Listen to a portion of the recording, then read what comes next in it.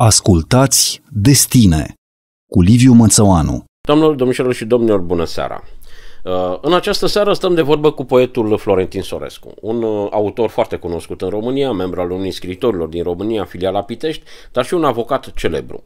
Motivul întâlnirii noastre sunt ultimele două cărți care i-au apărut, cărți foarte apreciate, o carte de poezie, Amaretto, care a apărut în 2020 la Editura Brumar, și o carte dedicată copiilor ceva mai mari, preadolescenți și aproape adolescenți, Transformatorul, o carte care este mai degrabă o dramatizare, o proză, o dramatizare, o să ne spună Florentin exact în ce zonă să o încadrăm. Această carte, Transformatorul, este ilustrată cu multe lucrări ale pictorului Sorin Dumitrescu Mihaiești, de asemenea un pictor celebru, care are niște lucrări foarte specifice, să spun așa, și chiar aș vrea să-l întreb pe Florentin ce impact au lucrările sale asupra sa și de ce a ales să ilustreze cartea cu lucrările sale. Așadar, Florentin Sorescu, te salut! Salut, salut și un salut tuturor, cât se poate de generos, să spun așa, călduros. Spune-mi, te rog, atunci când a apărut cartea Amaretto, unde a fost lansată? Cred că la Ceinărie în Pitești a fost lansată pentru prima și singura dată, pentru că a apărut într-un moment în care lumea se afla în degringoladă, adică în timpul pandemiei. A fost una dintre puținele cărți care au avut curajul să se nască de pandemie. Da, mi amintesc de această lansare și chiar, dar eram curios să știu dacă ai mai lansat-o pe la Cărturești sau prin alte părți, nu ai lansat-o? Nu, decât la librărie Monșer în Pitești. În Pitești. În nicio parte alta. Oricum, textele sunt foarte cunoscute pentru că tu le-ai publicat și pe Facebook și au născut dialoguri foarte frumoase. Cartea aceasta, nu numai din punctul meu de vedere, cred că și din punctul de vedere al criticii literare și al altor scriitori, reprezintă oarecum apogeul poeziei tale. Cred că într-un fel strânge tehnici de scriere din cărțile anterioare, dar ai adus niște subiecte foarte dure, că de fapt subiectele pe care le tratezi și în Transformatorul și în cartea de poezie, Amaretto, dezvăluie anumite tabuuri din viața omului. De pildă, ca să fiu mai concret, în Transformatorul vorbești despre copiii de la un orfelinat, de la o casă de copii. În general, oamenii se feresc să discute despre lucrurile astea. Sunt niște lucruri dureroase acolo și niște povești care chiar merită cunoscute și o să ni le spui tu care sunt acestea ceva mai încolo. Iar în cartea de poezie, practic, așa cum scrie pe coperta a patra și Ioanes Pop, celebrul poet, este foarte mult biografism, autobiografism, într-un fel. Deci, practic, cartea relevă și părți nu ascunse, părți care se referă la biografia ta și în felul acesta cred că cititorii te pot cunoaște mai bine. Așadar, haideți să începem mai întâi cu cartea de poezie. Cum ai constituit-o? Cum ai scris-o? Ce subiecte tratezi acolo? În primul rând, eu cred că orice carte în sensul de literatură, sub o formă sau alta, este o autobiografie. Ea poate să fie mai explicită sau mai puțin explicită, dar de fiecare dezvăluie ceva din latura, dacă vrei, ascunsă a scriitorului, eul poetic, eul scriitoricesc, să spunem, dar care este, în general, acel eu ascuns, acel eu unde se nasc singurătățile, se naște magia, e zona în care sunt depozitate traume, amintiri mai mult sau mai puțin plăcute și, într-o formă sau alta, întotdeauna cred că o carte are un caracter autobiografic. În Amaretto este unul, să zicem, puțin mai explicit, pentru că ea s-a născut dintr-o traumă, sau mai exact, o traumă care mi-a amintit de o altă traumă, și anume, fratele meu Antonius, căruia i-am și dedicat cartea, a avut o formă agresivă de cancer Dumnezeu să ierte, în urma acestei evoluții acestei boli a și ajuns să-și dea obștescul sfârșit și ducându-mă prin spitale să-l vizitez și întâlnindu-mă cu el în acea perioadă, spitalele lui mi-au amintit de spitalele mele. Pentru că la rândul meu am avut o problemă, o traumă, în sensul unui accident la 4 ani și jumătate, în urma căruia am rămas fără pleoape și practic a trebuit să suport o serie de intervenții chirurgicale care să-mi redea posibilitatea de a vedea. Mă rog, vederea nu era afectată, dar evident că dacă nu ai pleoapă, risc să-ți protejeze ochiul, risc să-ți pierzi vederea. Ei bine, urmarea acestui accident, eu anual am stat în spitale. Practic în fiecare an, o perioadă de timp, nu foarte lungă, 2-3 săptămâni sau o săptămână, eram internat în spital pentru intervenții chirurgicale, însă cea mai mare problemă nu spitalele erau. Cea mai mare problemă era afară, când interacționam cu alți copii și apărea fenomenul atât de des utilizat astăzi sau auzitat de bullying, care a existat tot timpul. Da, numai că în România nu se vorbea despre asta. Doar că nu se... Și nici nu se analiza. Exact, nu se vorbea și nu se analiza, dar una peste alta, Amaretto înseamnă acea traumă, apar acele lumi paralele, spitalele mele, spitalele fratelui meu, dar și amintirile. Amintirile în sensul de lumea de la țară, casa bunicii. Vedeți că, vezi tu, acolo nu mai era altfel. Poate nu întâmplător apare ca motiv recurent zona de la țară, zona de casă a bunicii, pentru că acolo nu exista fenomenul de bullying. Acolo întotdeauna mă simțeam acceptat, acolo era zona în care eram perceput ca un om normal. Copiii de la țară au o altă atitudine, au bunul la simț, dacă vrei, ancestral și modul ăsta lor, un mod simplu de a vorbi și de a percepe și de a relaționa și acolo practic nu mai aveam aceste probleme și de aceea se numește cartea Amaretto, pentru că este acel dulce-amar. Amar, zona de traumă, dulcele, zona aia de amintire, de copilărie, pentru că dincolo de traumă, dincolo de faptul că am trăit în spitale sau mi-am petrecut o mare timp din spitale, dincolo de durerea pe care ți-o priciunește o astfel de situație, e partea aia de copilărie și de seninătate care este un atribut al copilăriei. Faptul că în toată această poveste niciodată nu am încetat să fiu copil.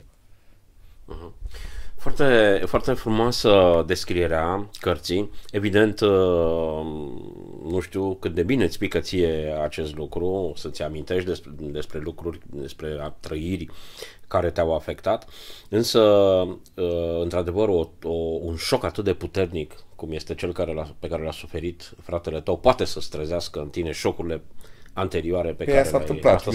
Nu trebuie să fiu psiholog sau să... Este clar că asta s-a întâmplat pentru că dintr-o dată au țâhnit amintiri, chestiuni concrete din lumea spitalelor de care uitasem cu desăvârșire, aparent. Dar de fapt am realizat că erau în anumite cutiuțe puse și cumva pitite. Pentru că ăsta este mecanismul de a ne proteja. Ori, dând de povestea fratelui meu, automat ele au început să iasă la suprafață cu o forță uluitoare. Și ăsta este momentul real al liberării. Spune Blaga, frate, o boală învință-i orice carte. La asta se referă. Este un fenomen de exorcizare. În momentul când scrii, înseamnă în egală măsură să te eliberezi. Dar care era lumea de la țară? Ce făceai acolo? Cum îți construiei universul? Cu cine? Ce colegi? Ce prieteni aveai? Toți copiii, toți stâmpiții cu care furam struguri, mergeam, ne dădeam pe gheață, spărgeam cu gheața de pe apă și făceam mici ghețari cu care pluteam. Făceam toate tâmpenile. Povești de-astea de copii care sunt năzdrăvani și care au toată lumea înainte. Niște tâmpenii, să spunem așa, fără încărcătură dramatică și fără probleme serioase. Era efectiv copilăria de oameni care au câmpurile la orizont, au pomii în care să se cațăre, au râurile în care să se scalde și tot așa. Mergeați la pește? Cum n-ai să nu?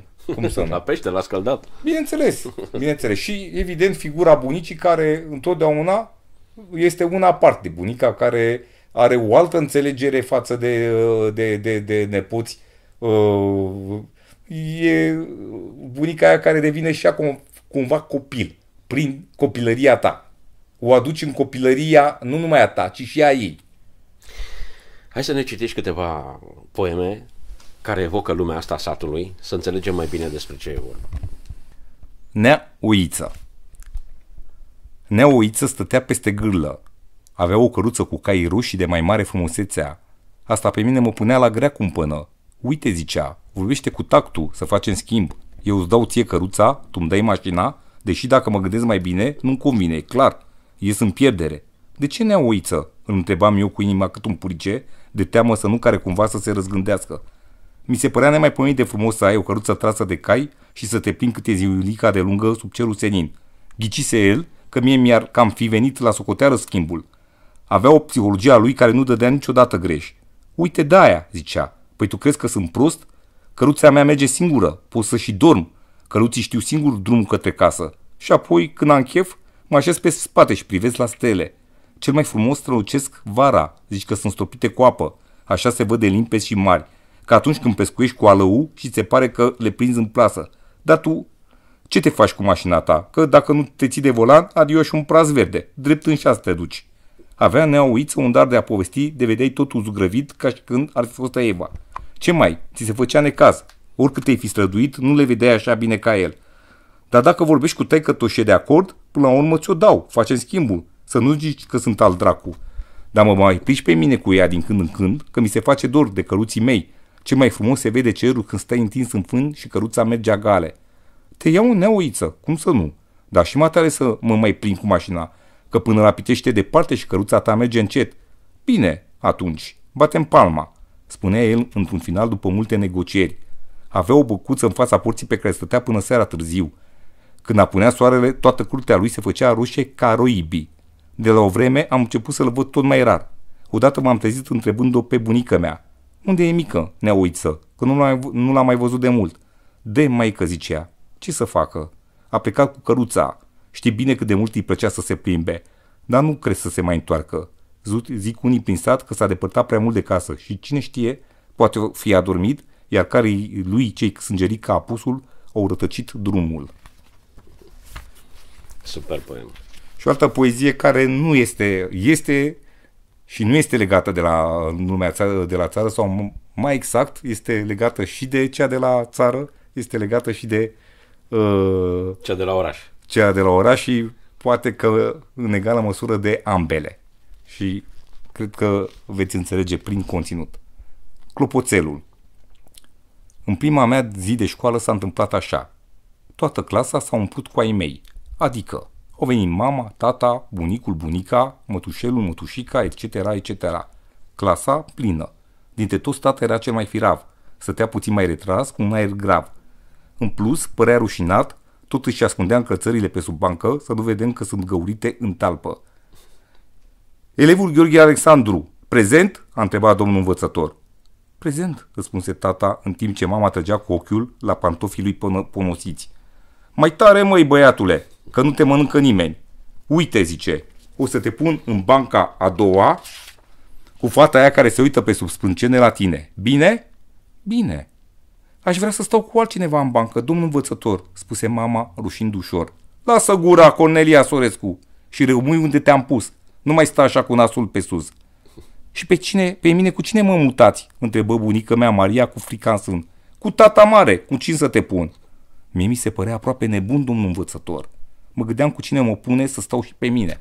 Dar a sunat clopoțelul și toți ai mei s-au dus. Excelent. Pentru că tot ai evocat familia într-un poem, ai un poem extraordinar, nu pe psihologie inversă, pe structură inversă, care este de o frumusețe extraordinară și care este dedicat tatălui tău. Cred că e momentul să ni-l citești acum. Într-o seară, mama m-a sunat și mi-a spus: vezi că se întâmplă ceva neobișnuit cu taică-tău. M-am gândit mult dacă să spun sau nu, dar totuși e taică-to și trebuie să știi. A început să se facă din ce în ce mai mic. Grăbește-te să-l vezi, că după aceea s-ar putea să nu mai recunoști.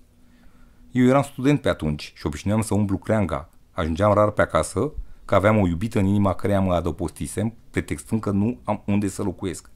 Bine, mamă, i-am răspuns, o să vin. Sigur că o să am să vin, doar este tatăl meu. Când am ajuns acasă, l-am găsit ghemuit în fotoliu. Afară începuse să plouă, iar el privea pe geam dus pe gânduri. Vezi ce frumos plouă? S-a trezit spunând. Iar eu mă simt de parcă aș fi în pântecul unei femei. Pe mine m-a mirat foarte mult acest lucru. Nu eram deloc obișnuit cu el așa melancolic și prins în mânejele unei ploi. Uite, zice, săptămâna viitoare o să mă internez la Fundeni. Nu este nimic deosebit. Dacă vrei să vii pe la mine, vii. Dacă nu, nu. O să vin, sigur că o să vin, i-am spus și m-am ținut de cuvânt. Când i-am făcut prima vizită, l-am găsit la secția de oncologie. Acolo erau internați bolnavi periculoși, nimeni nu putea fi sigur pe ei. Acu îi știi printre noi, acu te îi trezeai că se duc pe lumea cealaltă. Toți doctorii stăteau cu ochii în patru să nu se trezească cu vreun dispărut. Problema e că se făceau din ce în ce mai mici, iar ăsta era un lucru greu de gestionat. Așa se face că la următoarea vizită mi-a fost mult mai greu să-l găsesc. În patul lui am descoperit o altă persoană mult mai tânără decât el. Pe cine căutați? M-a întrebat cu un zâmbet blând. Pe tatăl meu, i-am răspuns.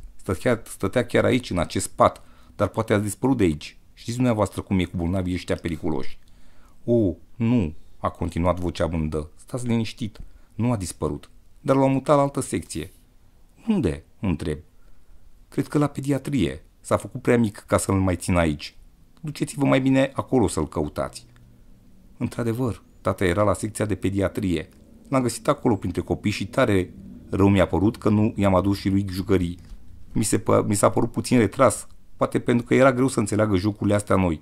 În plus, nu este deloc ușor să devii așa mic dintr-o dată și copiii tăi să se uite la tine ca la un tovarăș de-a lor. Dar mie mi-a părut bine. În sfârșit puteam să mă joc cu el așa cum îmi dorisem de mic.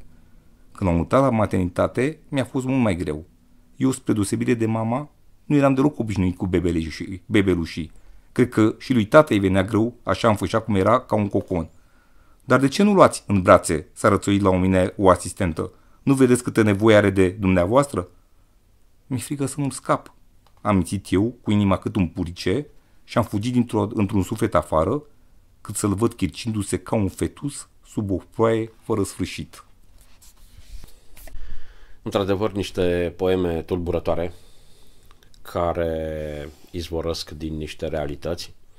Felul cum le-ai așezat, felul cum ai creat compoziția, felul cum ai spus cinematica, să zicem așa, a mișcărilor, a tablourilor, fac din ele niște poeme printre cele mai bune, cred, poeme pe care le-ai scris.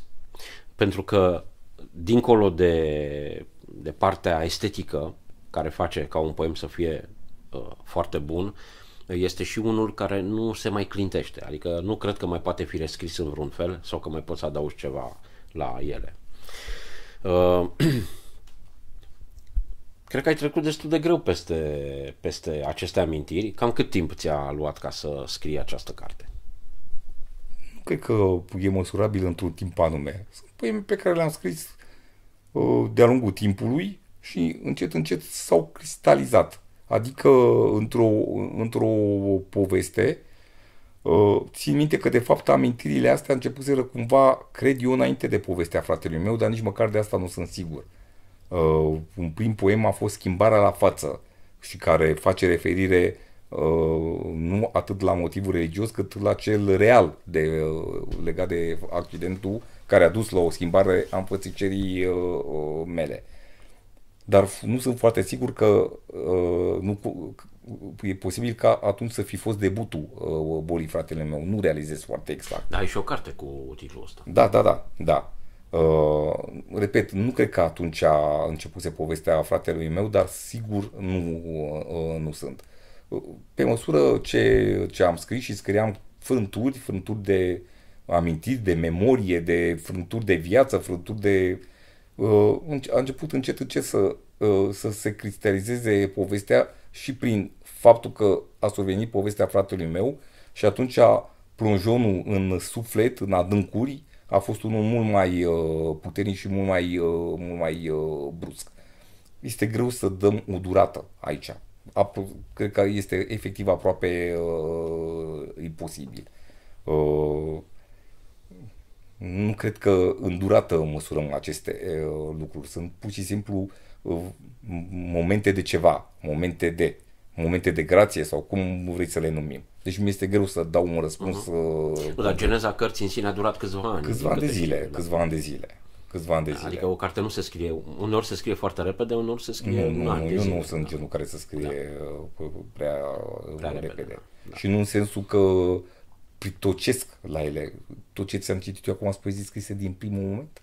Da. Asta mie îmi spune de fapt și nu există o formă ulterioară de prelucrare.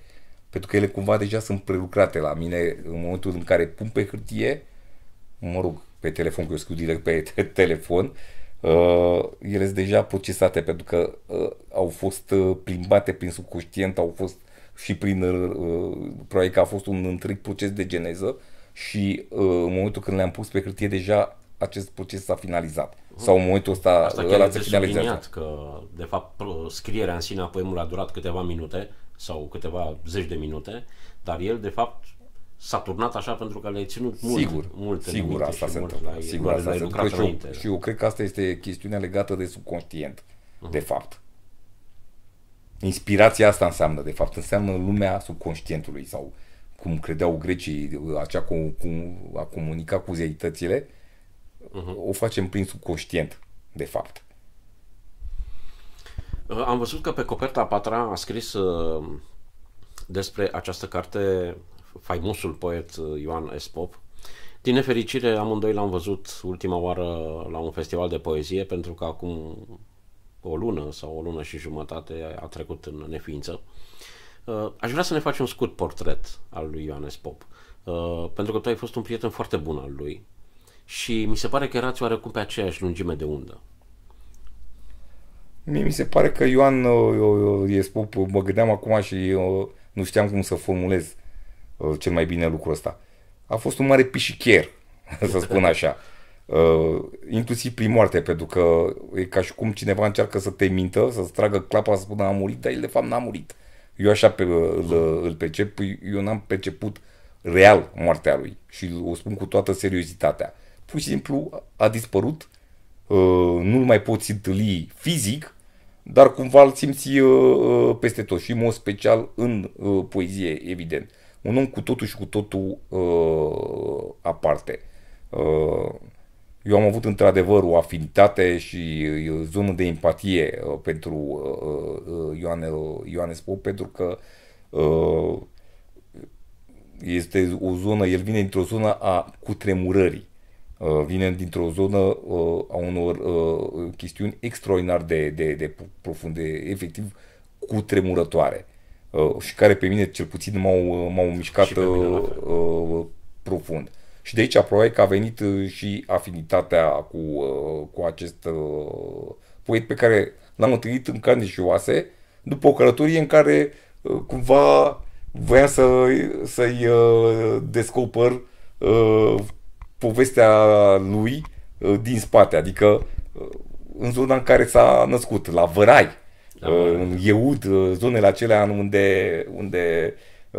de unde vine Ioan S. Pop. Dar finalmente l-am întâlnit față în față, chiar prin mijlocirea ta, Liviu, și cel puțin pentru mine a fost o întâlnire fabuloasă. Este greu, repet, să discut despre Ioan S. Pop, pentru că e ca și cum ai încercat să vorbești, domne, spune-mi, Florentin, te rog, ce poți să spui despre îngerul care tocmai s-a așezat aici pe scaun. Da.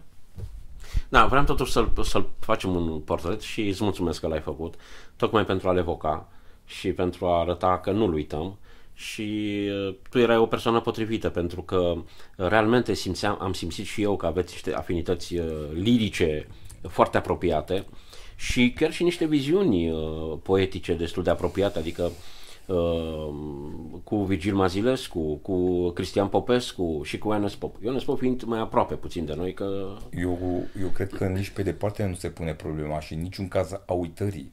Eu cred că la Ioanes Pop acum se pune problema descoperirii, pentru că în realitate el este foarte puțin cunoscut în România față de cât ar trebui să fie cunoscut. Este, din păcate, în România, unii dintre ani, și poate nu lume, nu numai în România, a dispărut interesul pentru poezie. El o să revină însă. Și Ioanes Pop are acel gen de poezie extraordinar de puternică, care va crește de la an la an.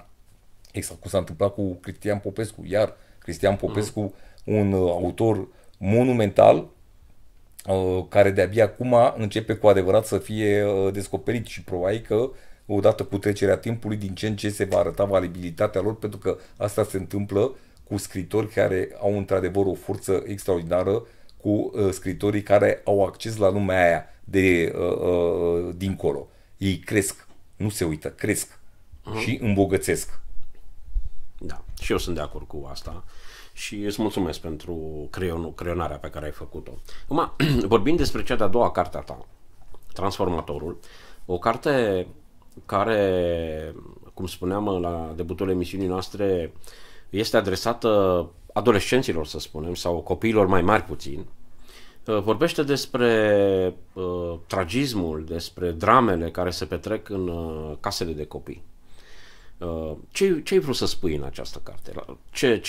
Ce conținut are ea? Aș vrea să fac în primul rând o mică corectură și o precizare. Ea vorbește și de casele de copii, dar în mod special vorbește despre altceva, de copii cu probleme speciale. Este vorba de copii care se află într-o clasă anume, pentru că ei au diferite probleme, fie comportamentale, fie cognitive. Asta a determinat ca ei să fie puși în aceeași clasă, iar o parte din ei provin într-adevăr din centrele de plasament. De ce?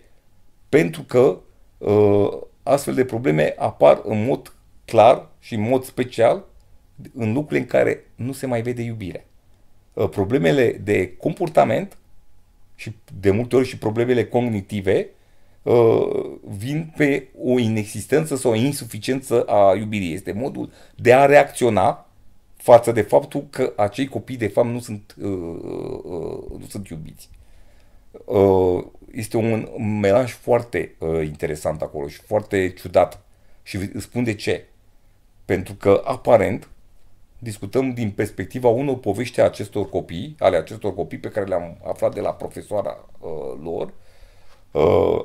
I-am și cunoscut, le-am auzit poveștile, dar dincolo de ele și de empatia pe care am avut-o în momentul când am auzit aceste povești, a intervenit și povestea mea. Povestea mea în sensul de copil din spital, copil care s-a ciocnit de multe ori de aceleași probleme cu ale acestor copii. Și vocea care apare acolo a Valentinei, o fetiță ingenuă, și prin prisma ei se spune această poveste. Dar nu este doar a Valentie. Este și povestea mea. Vorbește la un moment dat de singurătate sau de o serie de lucruri pe care eu le simțeam din lumea spitalului. Această poveste de fapt ascunde și lumea spitalului meu, fără ca într-un fel să fie numită. Dar prin sentimentul pe care îl aveai, de exemplu sentimentul că vei fi abandonat, că nu mai va veni nimeni după tine, că nu are importanță, la mine veneau părinții, dar tot aveam impresia, stând acolo legat de multe ori de pat sau bandajat și mă gândeam că nu o să mai vină niciodată, că poate mă lasă cu totul acolo, că nu o să mai cresc, că o serie de astfel de lucruri. Și cumva vocea aia a acestei fetițe împrumută și vocea mea. E o simbioză, un melanj interesant din punctul ăsta de vedere. Pentru că ea este concepută ca o formă de jurnal. Dar în acest jurnal apar mult mai multe... Și grafia cărții arată ca un caiet de matematică cu poze lipite și cu texte adăugate pozelor. Ca să înțeleagă și ascultătorii noștri cum arată cartea. Da, asta e... Vrei să ne citești un fragment? Am ales și voi citi două fragmente. Sper să fie edificatoare, deși am sentimentul că nu am găsit exact ceea ce doream, dar le voi da grăsuire. Doamna noastră are pe cineva cu care se întâlnește la transformator. De câte ori vorbește cu el la telefon, zâmbește altfel decât cu noi. Uneori vorbește într-o română din care nu înțelegem nimic și de care ne-a spus că este greacă. Aș vrea să pot vorbi și eu așa, ca doamna, ca să nu priceapă nimeni ce spun. De câte ori spun ceva, mănânc bătaie. Oamenilor mari nu le place să vorbești cu ei. Noi facem parte dintr-o clasă specială pentru că în celelalte clase nu ne-a primit nimeni. Aici e mai bine decât în clasele normale, unde copiii sunt foarte răi cu noi. Ei vin la școală cu pachetele împăturite în șervețele și mănâncă în pauze. Părinții lor trec pe la școală de multe ori și vorbesc cu ei fără să se enerveze. De aceea nu trețar niciodată și se poartă de parcă totul ar fi al lor. Cuvântul pe care l-am auzit cel mai des până acum este dizabilități. Mi-a luat foarte mult până am reușit să-l pronunț. Dizabilități e atunci când nu te vrea nimeni. Fiecare din colegii mei are ceva, chiar dacă uneori nu se vede. De aceea au făcut o clasă numai pentru noi, ca să nu-i deranjăm pe ceilalți copii. Doamna noastră ne-a spus că și noi suntem copii normali, dar puțin diferiți de ceilalți copii. Ea știe cum să vorbească cu noi, pentru că nu este normală. Îmi place cum arată cartea. Îmi place, este cartonată, dar și ilustrația este foarte, foarte interesantă. Spune-ne, cine este Sorin Dumitrescu Mihăiești și ce fel de lucrări creează? Sorin Dumitrescu Mihăiești este un pictor piteștean, un pictor argeșean, care provine din comuna Mihăiești, de unde e și numele de Sorin Dumitrescu Mihăiești, și pe care l-am cunoscut nu mai știu când, probabil că cu ocazia unui vernisaj, iar picturile lui m-au impresionat profund. Știam însă că avea un ciclu de picturi legate de copii, niște picturi stranii, copii cu bandaje, copii în bandaje, copii care de multe ori par deschiolați, par dezmembrați, pare că s-a întâmplat ceva cu ei.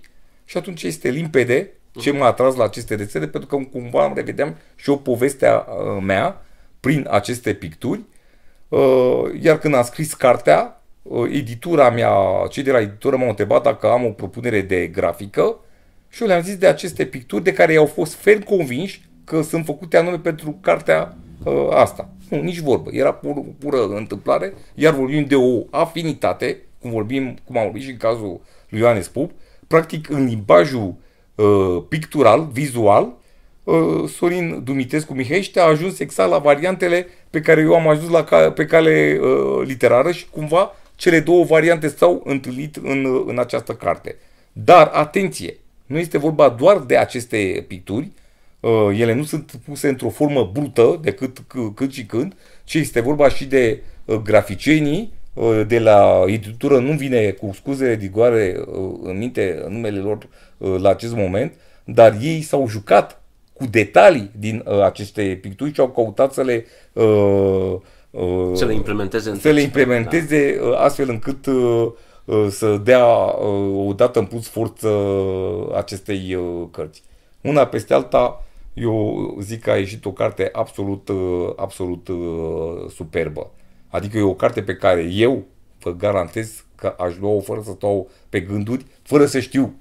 Și cu atât mai mult știind că eu am scris-o, dar dincolo de asta, dacă aș vedea o astfel de carte, vizual vorbind, mi-ar atrage cu siguranță atenția. Am ferma convingere că această carte va avea un viitor foarte, foarte frumos, pentru că se duce într-o zonă despre care nimeni nu vorbește la noi. S-a vorbit foarte puțin, pentru că, într-adevăr, este foarte greu să accepti că există o astfel de lume, că există copii cu astfel de probleme, cumva să-ți dai seama că și noi suntem părtași la povestea lor. Cumva vrem să fugim de ele. Zicem, ne fac rău, nu vreau că, vai, mă doare inima. Păi, tocmai asta este. Tocmai aici e problema. Da. Tocmai asta e problema, că sunt niște chestiuni inima, pentru care ar trebui să ne doară inima și să facem ceva, nici de cum să ne pitim în spatele degetului și să spunem, eu pardon, nu vreau să știu că acești copii suferă îngrozitor de mult că acești copii sunt aruncați efectiv, că acești copii sunt lepădați, că acești copii pur și simplu au neșansa de a fi aruncați în lume, fără a mai întâlni iubirea. Poate din neiubire și la neiubire ajung. De-aia de multe ori sunt recalcitranți, sunt neplăcuți, fac gălăgie, de-aia devin mai târziu mulți dintre ei infractori, pentru că sunt cei pe care societatea i-a expulzat, i-a aruncat ca pe o măsea stricată. Și mai devreme sau mai târziu vine reacția. Exact. Societatea la un moment dat trebuie să plătească pentru asta, pentru că... Deci dramele acestor copii sunt incredibile și noi vorbim de acești copii cu probleme speciale, de cei din centrele de plasament, dar cartea vorbește nu numai asta, ci și de copiii care se nasc într-o familie normală, aparent, rămân în acea familie, dar de fapt sunt luați la șuturi. Sunt copiii folosiți de către părinți, copiii care în realitate practic tot așa suferă din lipsa iubirii. De aici este și povestea transformatorului. Transformatorul este acel principiu transformator.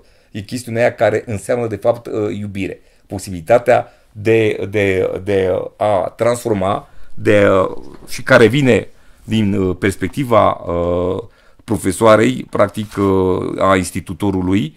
Despre asta vorbește cartea. Chiar aș dori de data asta eu să termin, dacă se poate, cu un fragment edificator în acest sens. Doamna mi-a zis că atunci când sunt tristă să mă gândesc la ceva frumos din viața mea. N-am. Am rugat-o să mă ia și pe mine la transformator, dar mi-a zis că mai întâi trebuie să trec pe la observator ca să-mi dau seama cine mă va putea face fericită. Când ne-au dus cu clasa la observatorul astronomic, m-am uitat cum am putut mai bine prin telescop, dar n-am văzut pe nimeni, afară de niște stele care erau puțin mai mari. Doamna mi-a zis că acel cineva se află chiar pe una din ele, dar acum e prea mic ca să-l văd. Atunci când mă voi face mare o să știu cine e, pentru că lângă el voi fi ca picată din lună și de-abia atunci o să înțeleg ce e un transformator. Unele lucruri pe care le spune doamna nu le înțeleg, dar tot îmi plac. Oare cum o să coboare dumnealui de pe stea și de ce ar veni aici? Mai bine mă duc eu la el, dacă steaua aia, așa mică cum e, ne poate ține pe amândoi. Și luăm și transformatorul la noi. PS. Nu știu unde să-mi plitesc trotineta pe care am primit-o de ziua mea ca să nu mi-o fure careva când sunt plecată din cameră. Am încercat să o bag sub saltea, dar n-am reușit să o undesc prea bine. Doamna mi-a zis că a fost a unui copil care s-a dus la cer și mi-a lăsat-o mie în dar. Oare cu el o să mă întâlnesc la transformator când mă voi face mare? Doamnelor și domnilor, la emisiunea Destine în seara aceasta, scriitorul Florentin Sorescu. Ați ascultat Destine cu Liviu Mățăoanu.